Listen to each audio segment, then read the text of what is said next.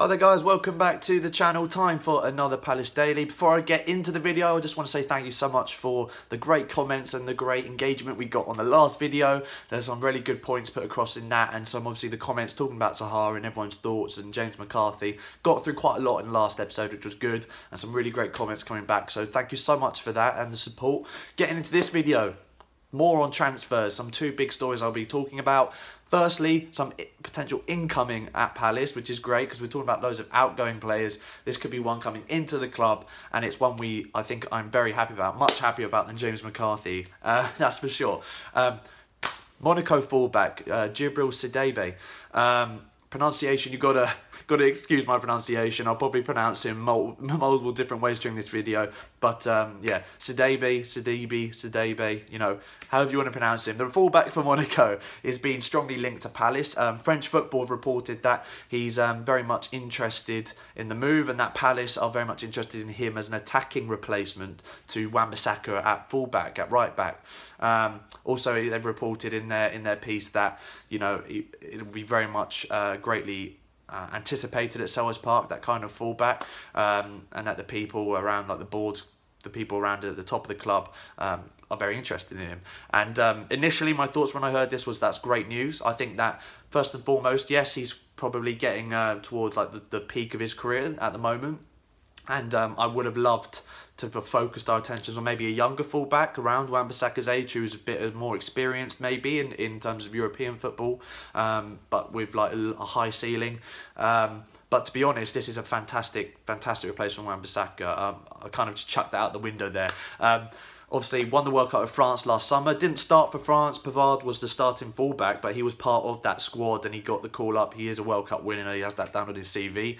Also played in the Champions League with Monaco. Monaco didn't have the best of seasons last year, which is probably why the reported fee that would probably take him away from Monaco is around £15 million. And I was quite surprised it was that small, the figure. It'll probably be 15 to 20 mil realistically. But I think that was off the back of the poor season Monaco had last year, kind of scraping survival and just really disappointing. But he's a very experienced European fullback, as I said before, attacking, so slightly different to Wan-Bissaka, and I think adding that support in the attacks down that right-hand side for Palace next season would be fantastic to have. A bit more quality and experience. He'll be, obviously, average age of the squad is quite high, and he will add to that, but I genuinely think his experience would be crucial for us next season in terms of the defence as well. What we've lost defensively, Wan-Bissaka, I'm hoping that his experience and his, you know, quality will help, you know, bring back that stability in defence that we may have lost with a couple of injuries at centre-back and Wan-Bissaka going. So I, for one, am very, very happy that we're linked with him, and I really do think we should go ahead with this. I'd be very happy if we get this signing over the line. Obviously, comment your thoughts down below, how you feel about him. I've seen quite a bit of him in the past as well, so I was aware of the player. So it's obviously a fairly big name player as well in France, quite well recognised, obviously, because of the World Cup. So I think that'd be good for, you know, obviously you've got the marketing reasons and things like that, but as a player to replace Wan-Bissaka, I think he's a good target. For the price especially, I definitely think we should go for him. Comment your thoughts down below. Also, wanted to mention Wilfried Zaha. Obviously, I've talked about him a lot, and it's kind of annoying that you have to talk about it this much over pretty much nothing. With it, you know, Sky Sports especially are reporting literally nothing right now, just trying to get the traffic and, you know, the views up on their, you know, Twitter page and things like that, which is quite annoying. But new bid came in from Arsenal. Happy to say it was instantly rejected by Palace, and I can see why from our point of view. The bid was £65 million for Zaha, 55 mil up front, 10 mil in additional clauses, plus they were willing to give Reiss Nelson on loan for a season as like a short-term replacement for Zaha. I'm happy with the Reiss Nelson link. I'm happy with that, but the price is just nowhere near good enough. 40 mil, that was their first offer, of course. They've added 15 mil to that. Clauses, I'm going to say them getting into the Champions League, things like that, him scoring 10 goals maybe in a season, that would get the rest of the money. But initially, you're looking at 55 mil plus Reiss Nelson on loan. That's what you've got to look at face value. The 10 mil is obviously additional clauses. So it's just nowhere near. We're not budging at 80 mil, and that's why I'm so happy the board literally within 48 hours just rejected it. They didn't really even consider it. We're looking at around 80 mil, and Arsenal fans still like on Twitter, like getting very restless with it and just criticising Palace for what they're doing, saying, you know, you all know, you're all aware of it, you've all seen it, but saying things along the lines of, you know, why would you do this to him? He wants to move. It's clear he wants to move. He wants to move. You don't want an unhappy player on our hands. You still don't get it. That's the point I'm trying to get across. He's on 4 years left of a 5-year deal. We're well within our rights as a club to set the price at 80 mil and say, unless you're paying that, he's going nowhere. He's our best ever player. We're not going to budge on the price. He's very, very, very important to us. Guarantees our survival each season, which is something Arsenal don't need to worry about. They're obviously in a different league to us. Don't understand the sort of pressure that we'd be under as a club to stay up each season. And Zaha guarantees that. Now, for those Arsenal fans that say, yeah, but he wants to leave, he wants to leave. We do not know that he wants to leave. All we've heard is his brother come out and say something, which could just be what his brother wants for all we know, or it could be what Zaha wants. To be fair, it could be in the long term, or in the, you know, for his long term focus or in his career ambitions, he wants to play at Champions League level. Obviously, Arsenal Europa League, so that's one reason he wouldn't pick Arsenal to go to right now.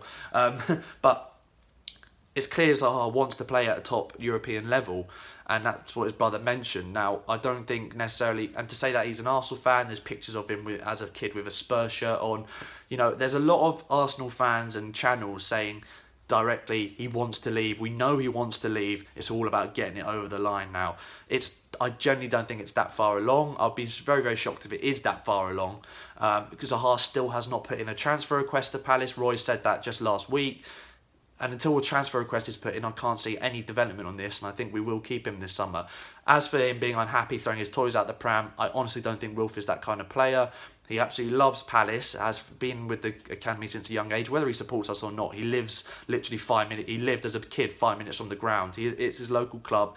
He loves the fans, loves the club, highest paid player at the club, so money's not an issue on his contract. Obviously went to United and had that dream move as well, and knew how that went as a younger kid. So in all honesty, I don't think he's, and we bought him back from Man United in the end, and in a sense we kind of revived his career because it was going downhill at that point. We brought him back somewhere where he'd loved and appreciated, and he rebuilt his career. Credit to him and credit to Palace for doing the move. So for him to then just throw his toys out the pram and not put the effort in if he does stay for another season, I just can't see Zaha doing that. I can't see Wilf doing that at all.